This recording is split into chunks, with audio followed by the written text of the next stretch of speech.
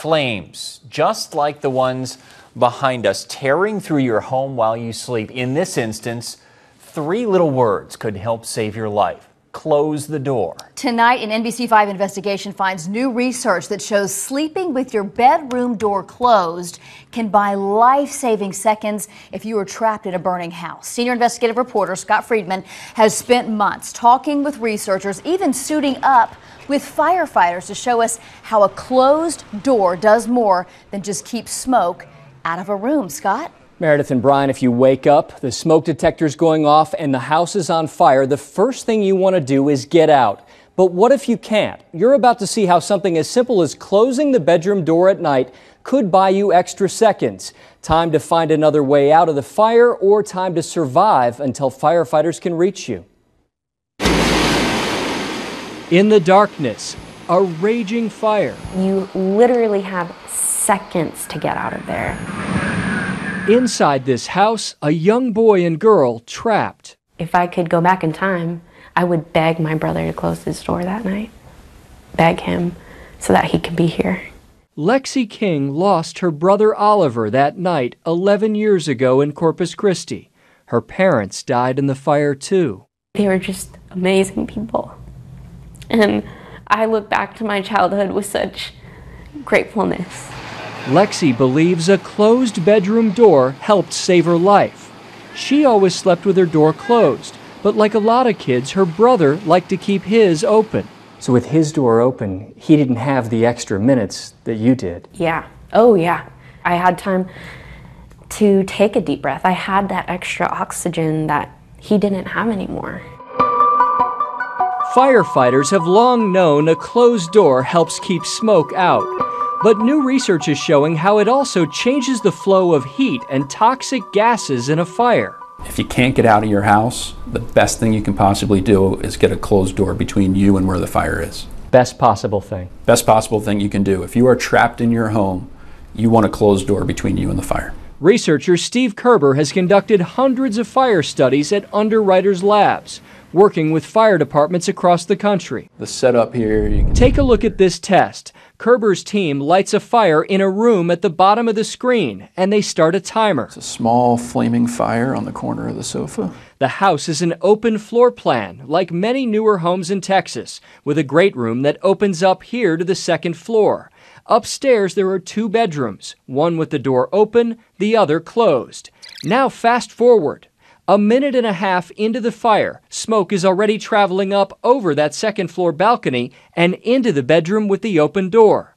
At 3 minutes, the open door room is filling with thick black smoke. 3 minutes into the fire, you can't see anything in there. 3 minutes it goes black. But look at the other room with the closed door. The air stays clear longer.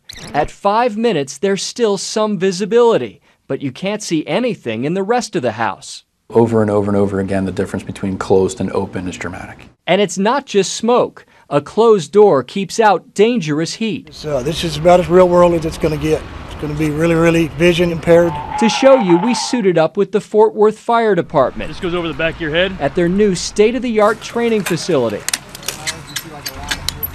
Wearing air packs and safety gear, firefighters light a fire in a hallway outside a bedroom. I'm inside that bedroom with Lieutenant Kyle Faulkner. Using a thermal imaging camera, we can see the door is glowing from the heat of the fire out in the hallway. What's the temperature on the other side of this door right now? On the other side of the door, the temperature is approximately 600 degrees. But the door is such an effective barrier that inside our room, the temperature is only about 100 degrees. Hot, but still survivable. To see how big an impact the door has, we're going to open it now to show you how the temperature changes. So you can see just fine in here. There's just a little smoke coming in around the edges, but watch what happens when we open the door. Immediately we see smoke, and the room gets hotter. With the door open and the smoke and heat coming in, the room temperature quickly rises to about 150 degrees. Without protective gear, the room would not be survivable for long. So it's not just the smoke that door is blocking, it's the heat too. Exactly. What that door does is it stops the movement of heat into a cooler area. In the department's fire simulator building, they show us another example. Right outside a bedroom door, they simulate a furniture fire. The simulator does not create smoke, but it gives us a clear picture of how heat travels in a fire. Behind a door right next to the fire, they show us again the difference the door makes. They open it and the thermal imaging camera detects a rapid temperature increase of hundreds of degrees. Now we're part of that environment. That heat moves in, the flame moves in, and the heavy smoke would start to bank down. Even under the worst of conditions, the thinnest wood possible could buy you minutes. We've had temperatures of 2,000 degrees on one side of the door and 100 degrees on the other side. UL's research found even the cheapest hollow core door may last up to 5 minutes before fire burns through it, and a solid wood door could last 10 minutes or more. How big a difference does 5 or 10 minutes make when it comes to someone's survival? 30 seconds can make a difference. And seconds may be more important today than ever. UL's research has shown materials we use to build houses and furniture today make fires burn faster than decades ago. With everything we've seen in the studies, there's no doubt that I would suggest that people sleep with their doors closed. Kerber says parents worried about not hearing their kids at night should use a baby monitor. And if the kids are scared of sleeping with the door closed, keep the door cracked. Wait till the kid goes to sleep, and the last thing you do before you go to sleep is just pull it closed the rest of the way. Definitely get those extra seconds because of how precious those extra seconds are. So, yeah. In Lexi King's case, a missing smoke detector battery also cut the time her family had to react. But she used the extra seconds she had behind a closed door to plan her escape, grabbing a wet towel to cover her face and then crawling to her parents' room. She and her mom jumped from a window. Her mom died in the fall. Her dad was lost trying to reach her brother in his smoke-filled bedroom. I'm able to graduate school. I'm able to have a family, get married, things like that. And that's not what my brother is able to do. And that was the difference between a closed and open door. Now, despite the research showing closed doors can save lives, our investigation found some of the nation's leading fire safety groups are not widely sharing that message. Tomorrow night, we ask why as our investigation continues.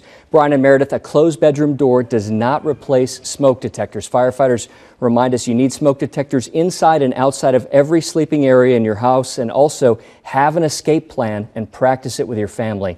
And close that bedroom door. I have 3 to close when I get home tonight. I would have thought it was the opposite. Yeah. All right, Such a simple thing. Thank you, Scott.